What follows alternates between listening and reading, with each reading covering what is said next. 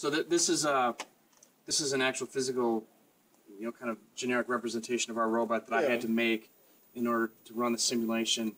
So we got the dimensions from the robot right there from Kuka. Somebody gave us this robot back in June because he couldn't make it work. So we spent about 2 weeks with it. And we just found really just gave you because yes, literally. I kid you not. Well, he gave us the robot and a pile of other junk. So he's pretty much. So we figured out how to make it work in about 3 weeks. So I spent the next couple months trying to find some software.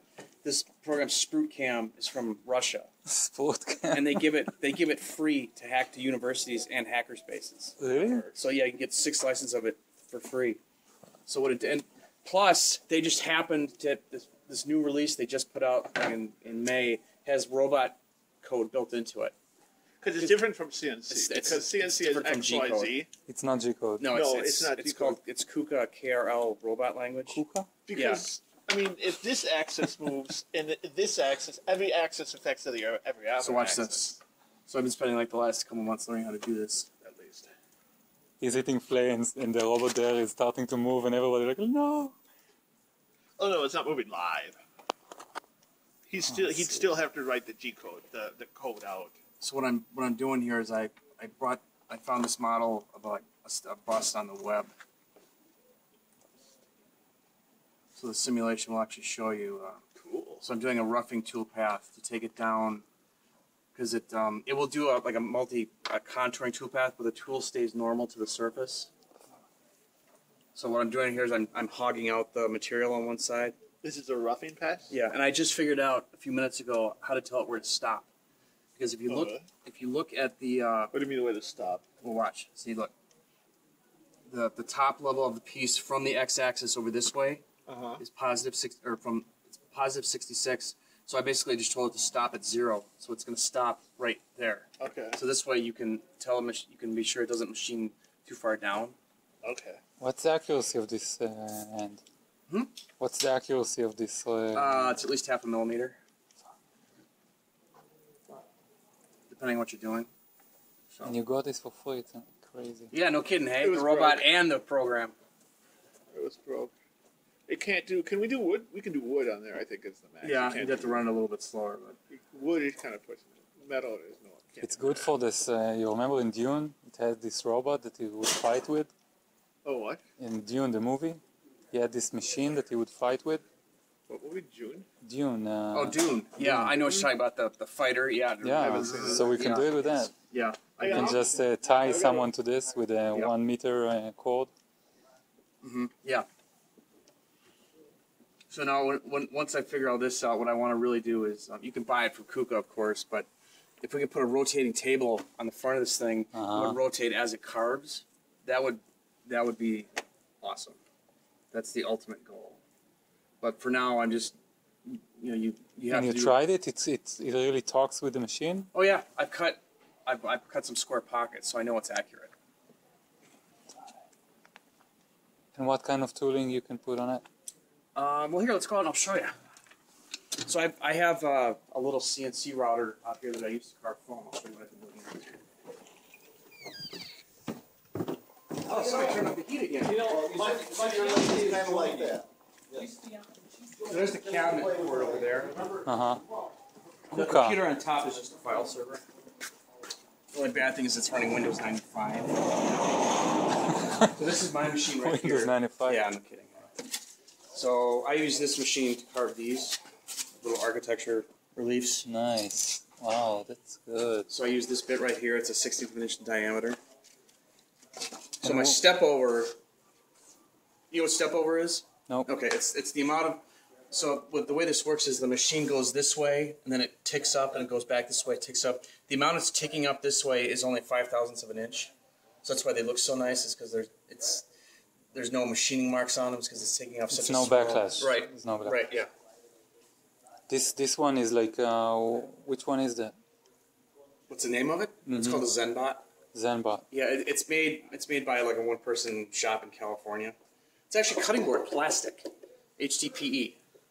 Damn, that's cool. So here's the tool that I made for the robot. So I was actually using this over there until I found that little aluminum spindle. So this is just a Hitachi woodworking router. So I made the parts for this on the CNC router in the wood shop in there.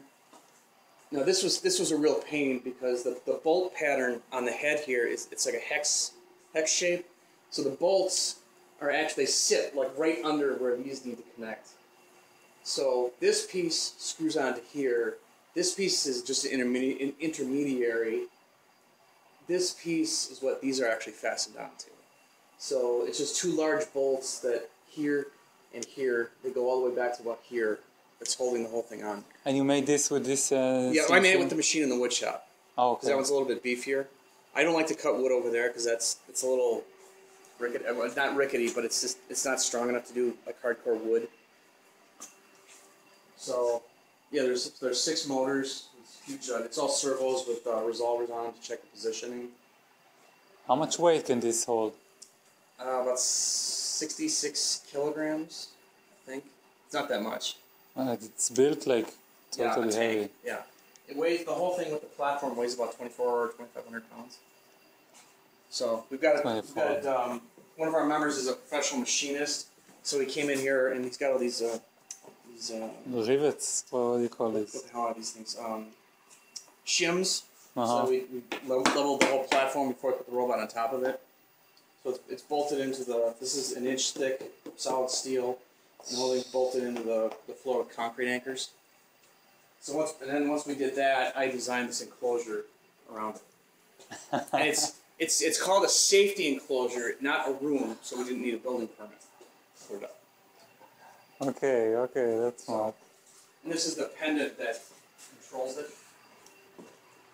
So This control that? Yeah. This actually has a duplicate of the screen over there. Nice. And it's all connected network? Okay. Yep.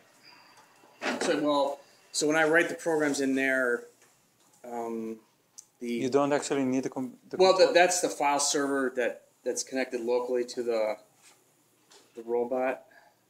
Yeah. a kuka. Yeah. It's Kuka a kuka. it's an acronym for like 2 companies in Germany that merged together. So I don't remember what the German words are, but that's what it means. Oh, you had a party when it started like revolving. What's like the turn? It can turn unlimited. Technically, it can turn all the way around this way or all around this way. So 5 degrees past here. So, but we haven't wired it up with any safety systems yet. So if I wanted to, if I was in a bad mood, I could literally extend it and put it through the wall. So that's why I'm the only one that's allowed to operate it right now, because there's no real safety systems in place yet. What did you cut with it? Well, I cut that, but that was I did that just by jogging it around With with just the pendant. So this, I programmed it to do this. I measured these, and these are about as accurate as you could possibly hope for. So now I know how to do that. It's just the next step is machining that statue. And then anything this tool can cut, you can cut. So now I'm starting to look at, there's a company called Frog Tools that all they make is equipment for cutting foam. And they make bits that are like 8, 10, even 12 inches long. They're like $300 bits, but they're out there. So it has six axes, torso, shoulder, elbow, and then one turning here, the wrist like this, and then the end which turns like this. You're taming the beast. Oh yeah. So I mean, I was out of work for a year, so I had plenty of time to work on this thing. How long are you working on this? Well, we got it in like the first week of July, and I can't take all the credit. There's another guy, our current treasurer. He's like an electrical IT genius. So the cabinet came with a whole bunch of electrical diagrams. So he traced them all out, and we looked inside the cabinet. There were just some loose connectors inside the cabinet. So that's apparently this guy spent like 160 total hours on the phone with Kuka. Why can't I make this thing work? Well, the simplest thing is usually looking at plugging it properly. So. You're using a brushless for this? This came with it? Like this brushless? No. This I bought this. This is mine. This is just for this machine. So I feel that's why that's going to stay up on there now pretty much permanently. So yeah. This is a centerpiece for makerspace, man. This like this is totally dominating. Oh yeah, well, when I figured this thing out, we get that CNC router running, that CNC plasma cutter running, ain't nobody gonna touch us. We're gonna be the coolest place in the Midwest. This creeps down Chicago ain't gonna have nothing on us. Chicago all has a space like this. Well, there's like 3 or 4 makerspaces in Chicago, but This is a mega space. This is I not. don't think you're gonna find any other place like this in the country. To be honest. Um, A place that's as nice as this, has as many nice tools as we do. I can agree. Somebody's been.